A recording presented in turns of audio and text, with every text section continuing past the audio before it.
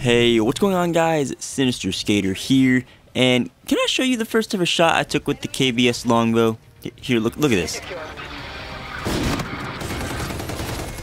Yeah, that was pretty dope. But welcome to episode number 5 of Call of Duty Infinite Warfare Best to Worst, where after I get Diamond Camo on a weapon class, I've mastered the weapon class, I spend a significant time with each of the weapons.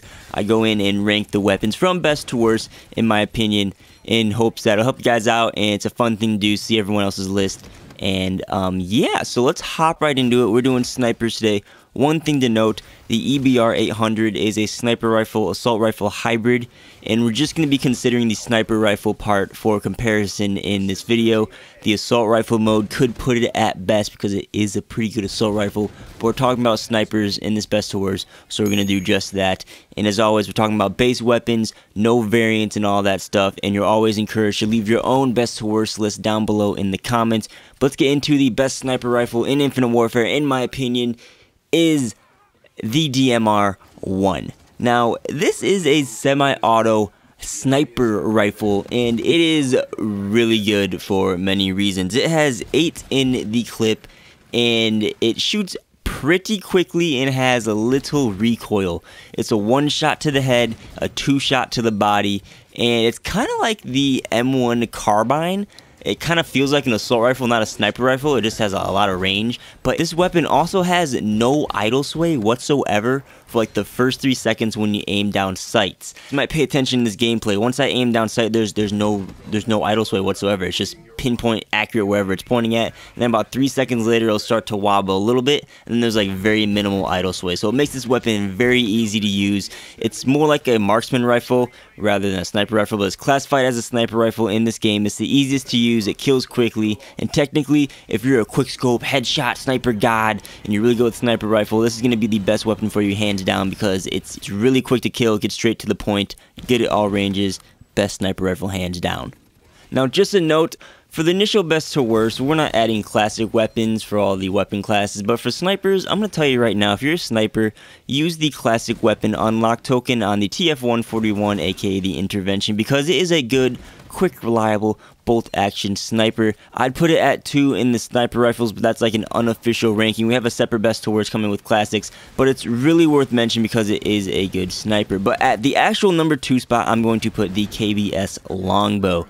Now, the outcome of this list depended on whether I put the KBS or the Widowmaker at number 2. I decided the KBS because it's powerful and you get less hit markers with the sniper rifle. I don't like getting hit markers when I'm sniping. So there's been a trend ever since like Modern Warfare 3 where we have like a slow, powerful bolt action sniper rifle and then a quicker, less powerful bolt action sniper rifle in each game. The KBS fits the slower, powerful bolt action sniper rifle, but they really emphasize the slowness of the KBS in Infinite Warfare. The KBS has slower movement speed, slower aim down sights, it takes longer to rechamber in between rounds. It also forces you to unscope when you rechamber. I didn't even notice that until a friend pointed it out, but after you shoot, it forces you to unaim down sights and have to re-aim down sights again. This also has a lot of idle sway. The 𝐬𝐴800 has a lot of idle sway too.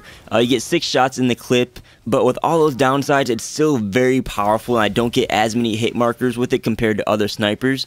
You just have to be a little bit more cautious and kind of duck behind cover as you rechamber and then pop back out and snipe someone in the head. I just did the best with it while I was going for Diamond. I had the most enjoyment using the KBS longbow compared to the other traditional snipers, and that's why it's at number 2. Now at number 3, we have the 𝐬𝐴800.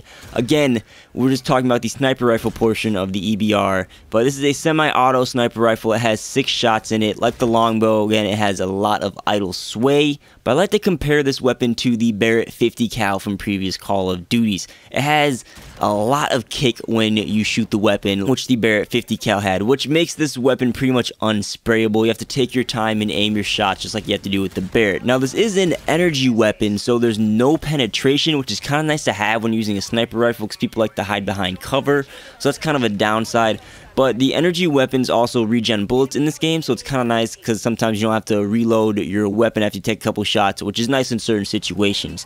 Now, I do get some hit markers when I use this weapon, like for example, example, like sometimes I think when I hit them in the chest they should have died, but they don't, which makes it feel a little less powerful than me than the KBS, which is why I'm putting it below the KBS. But again, in hindsight, this weapon has AR mode too. It shreds. It's a good sniper. It feels powerful, just a bit slower because of the massive kick, but it's nice to be able to switch between the sniper and AR for certain situations, and the EBR is at number 3. Now finally, at worst, we have the Widowmaker at number 4. This is a bolt action like the KBS, but it has the complete opposite traits of the KBS. It has the same movement speed as the rest of the snipers, which is a tad bit faster than the KBS, has faster aim down sight, faster rechamber, doesn't force you out of scoping when you shoot a shot. It also has very little idle sway, not no idle sway at the DMR one, but it's very little, and this has 12 bullets in the clip, which you get 6 shots out of, because this weapon shoots 2 shots at, well, not 2 shots at once, but it fires 2 shots in rapid succession.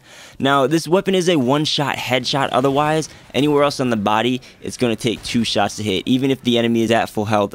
Now you have the one-shot headshot DMR, which it even 2-taps people in like the same time as the Widowmaker. You have the one-shot body shot with the EBR and the KBS. So why would I want to chance to miss 1 bullet with the Widowmaker and not get the kill? Like, I don't get it.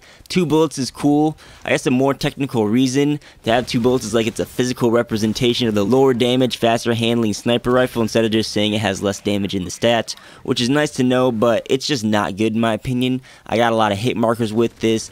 Also, the scope when you aim down sight is very narrow. It's almost like you have tunnel vision.